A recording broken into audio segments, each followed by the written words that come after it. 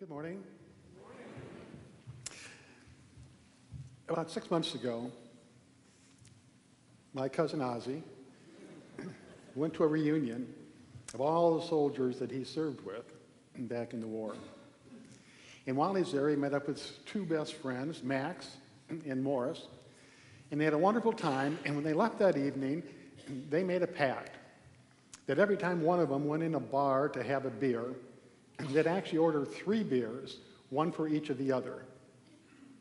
So Ozzy to get back home to Nunda, South Dakota, he goes into Lars's Tavern, orders 3 beers.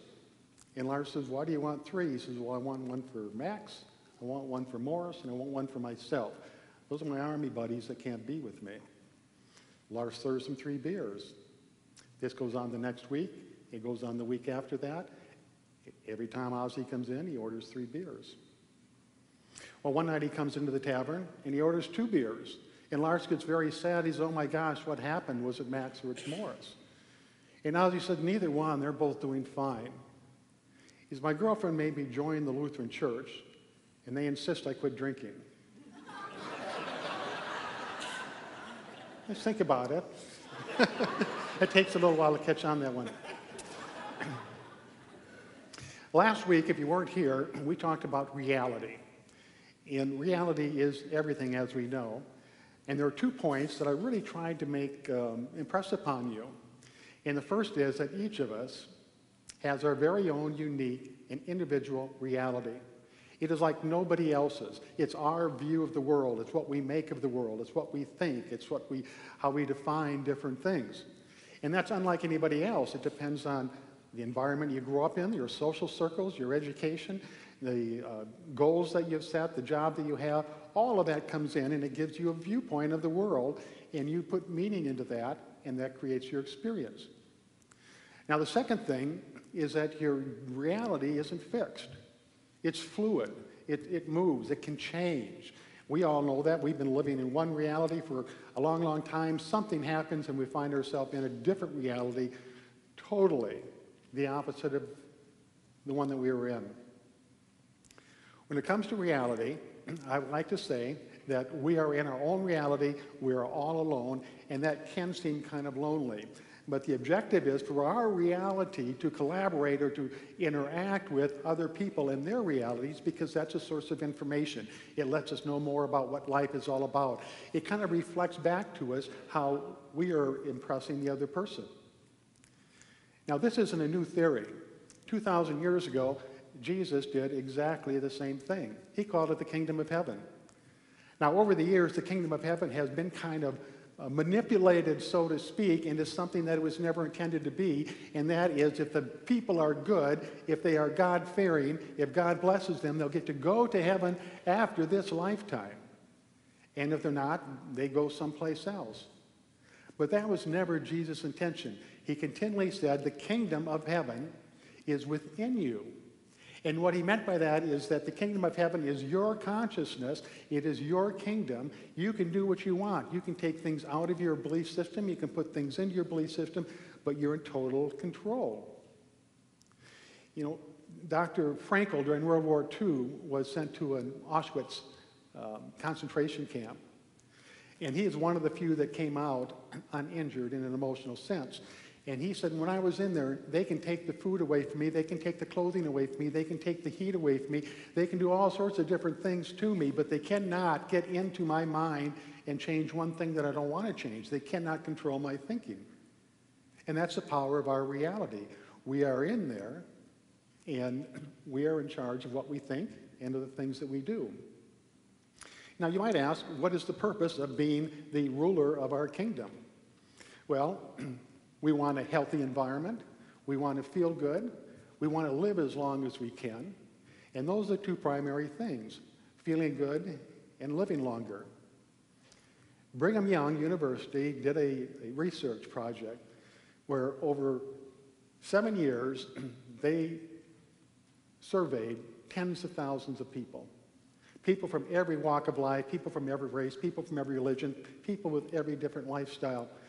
And over that 7-year period, in 148 different studies, they came to the conclusion that there are certain things in life that make us feel good and live longer.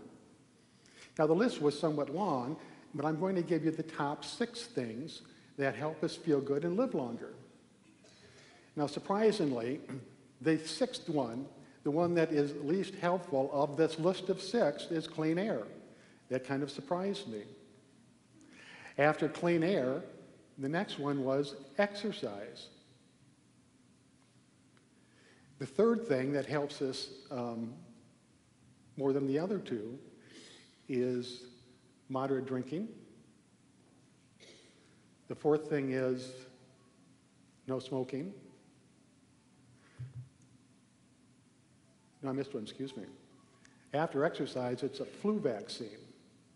Now, that surprised me that a flu shot is healthier for me, makes me feel better in the long run than exercise.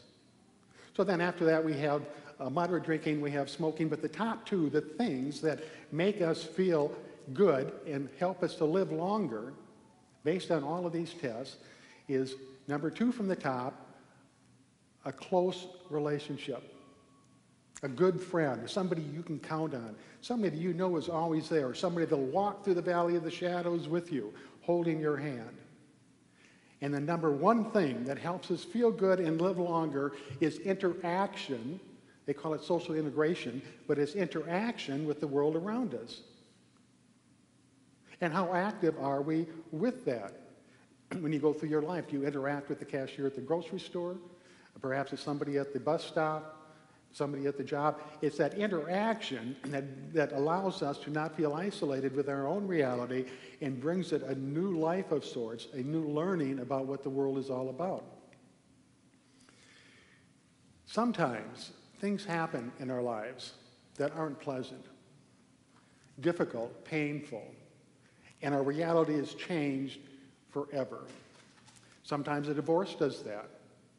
It's very, very difficult, it's painful, there's a sense of shame, there's a sense of guilt, there's a sense of failure. All different emotions can enter into that. Losing a loved one or a child thrusts us into a different reality altogether. For the first time, as a parent, we no longer have that baby or that son or that daughter that is with us. Losing a job, going bankrupt. All of these things in life happen, and they change our reality. Now, every emotion in the emotional scale is valid, whether it be sadness, or whether it be anger, or whether it be laughter, joy, jealousy, whatever it is. Every emotion has a degree in which it is beneficial for us. But oftentimes when we move into these situations that are really difficult and hard for us, we kind of retreat back into our reality. We build up a wall, a border, a boundary, so to speak, and we don't interact with life to the degree we would. Life becomes the enemy. Life becomes fearful. Life becomes that which we cannot trust. So rather than to engage in life, we remain where we were when that difficult hardship came over us. And that isn't easy. But we lose all hope that life can be any better. And the thing about it is, when these people are presented with options on how they can move out of that rut they're in, whether it is grief or financial ruin or whatever it is, most people prefer to stay where they're at. They cling to the past. They cling to something because they're afraid of the future. A perfect example of this is somebody living in an abusive relationship. And I've talked to so many people over the years where this is the situation of their home.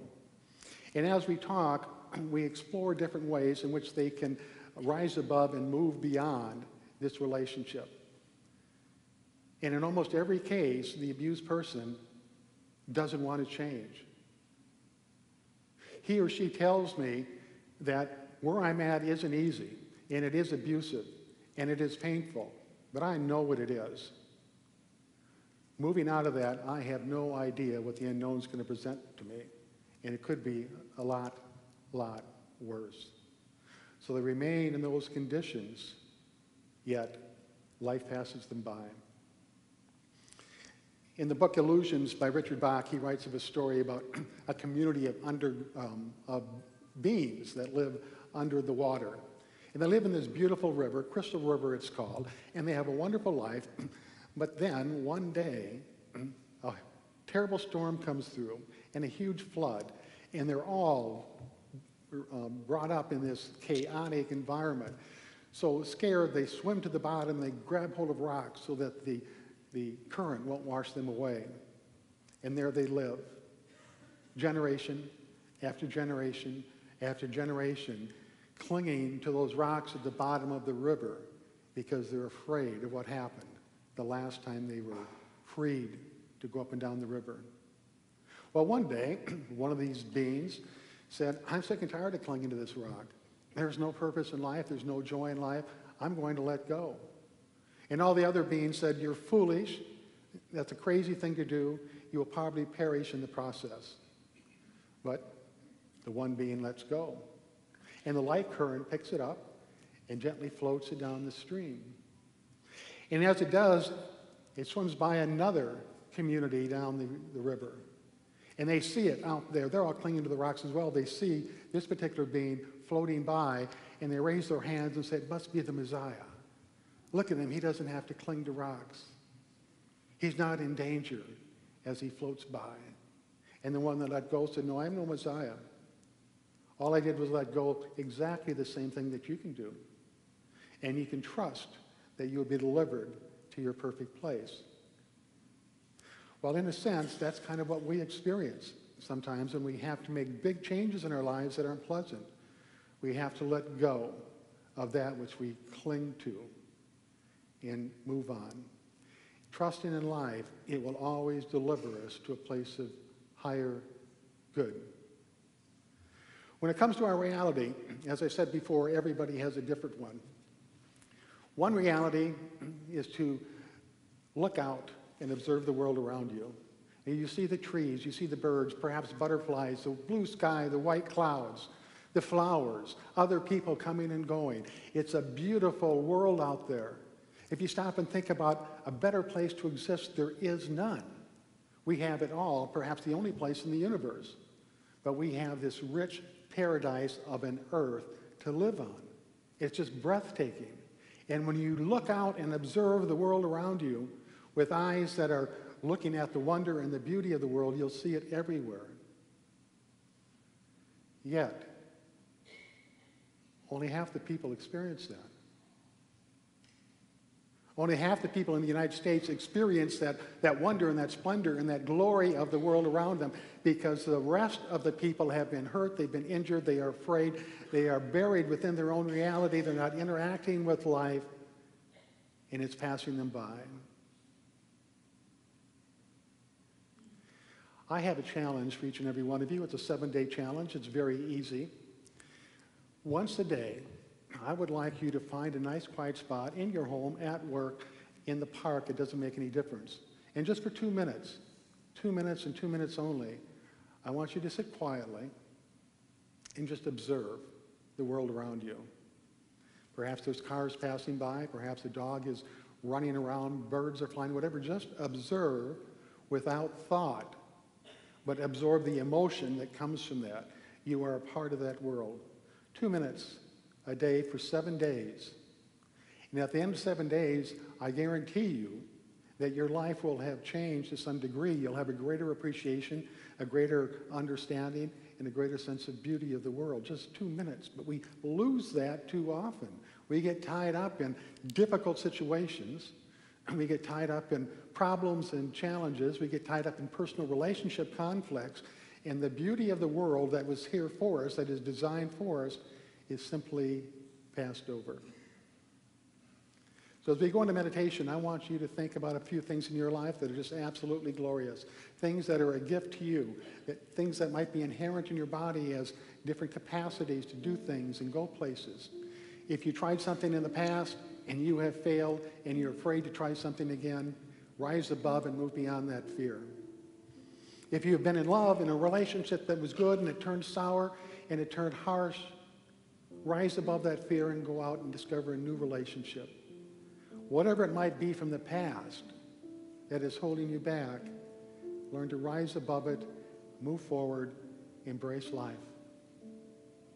We'll now move into meditation.